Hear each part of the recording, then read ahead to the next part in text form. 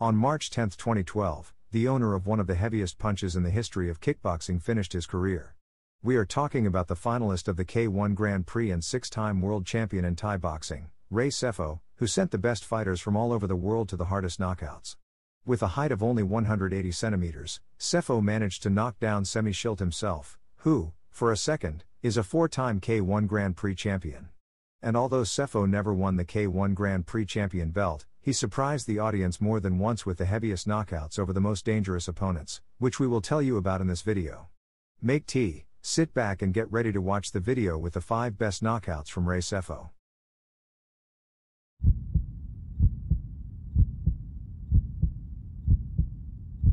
On April 29, 1997, Ray Sefo fought with the best kickboxer from France, Jérôme Le Banner, who is famous for his aggressive fighting style and great knockout force.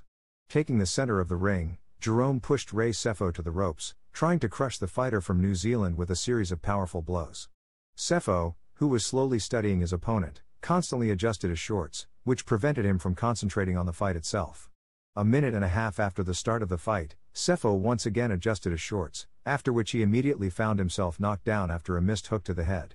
Standing under the referee's countdown, Sefo immediately returned the debt to his opponent from France, knocking him out with an accurate right hook to the chin, after which Jérôme sprawled in the ring like origami. The doctors immediately began to revive Jérôme Le Banner, who had received a jaw fracture in 4 places.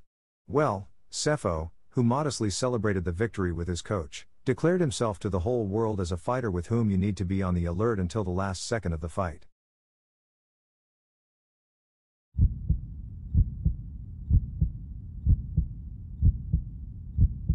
On March 17, 2001, Ray Sefo fought the Canadian fighter Michael McDonald, nicknamed Black Sniper, known for being the third and last person who was able to knock out Mirko Cro Cop in fight according to the rules of K1.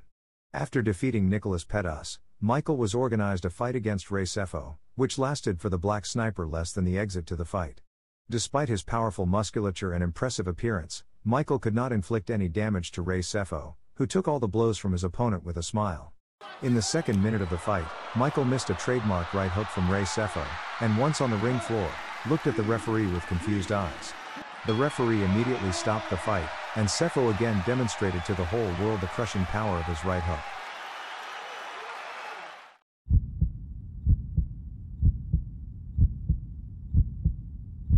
On December 31, 2004, Ray Sefo fought one of the most charismatic fighters of that time, Gary Goodridge, who before joining martial arts was one of the best arm wrestlers in the world.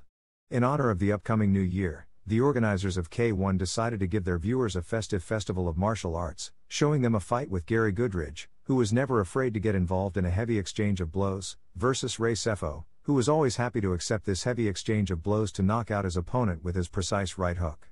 From the first seconds of the fight, Gary rushed at his opponent with a hail of sweeping blows, as a result of which he was knocked down already at the 9th second of the fight.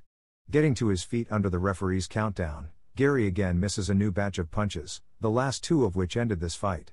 A right uppercut and a left side kick put an end to this quick confrontation, after which Sefo took his cup and left with his team to celebrate the new year. Well, Gary, having become stronger after such an annoying defeat, won the K-1 World Grand Prix 2005 tournament in Hawaii, knocking out all 3 rivals in one evening.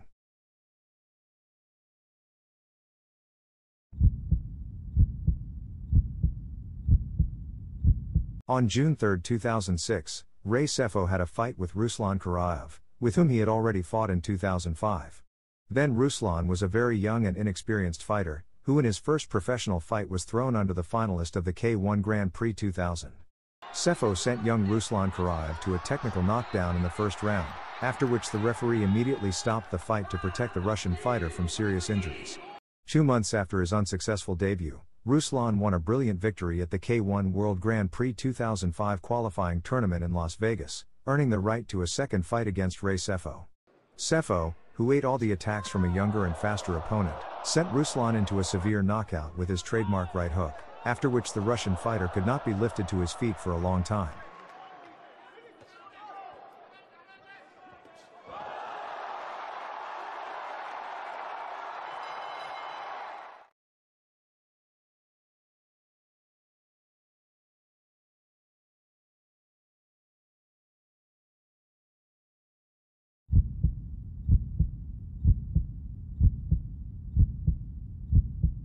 On December 2, 2006, Ray Sefo had a fight with one of the most intimidating knockout fighters in the history of kickboxing. We are talking about Melvin Manhoef, who is known to us for victories with crushing knockouts over such fighters as Ruslan Karaev. Ай-яй-яй-яй-яй-яй-яй, что ты будешь делать? Ruslan. Paul Slavinsky. Ramazanov and many other fighters.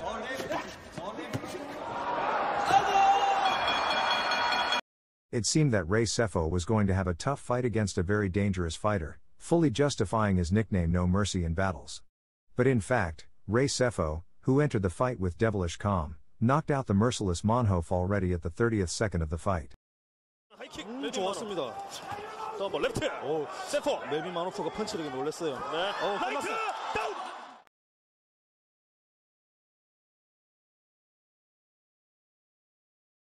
힘들어요. 경기 끝나야 돼요. 경기 끝나야 돼요. 힘들어요.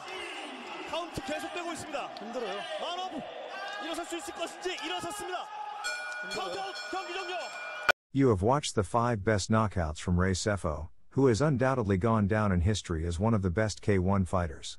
If you like this video, then like and subscribe to the channel. Good luck.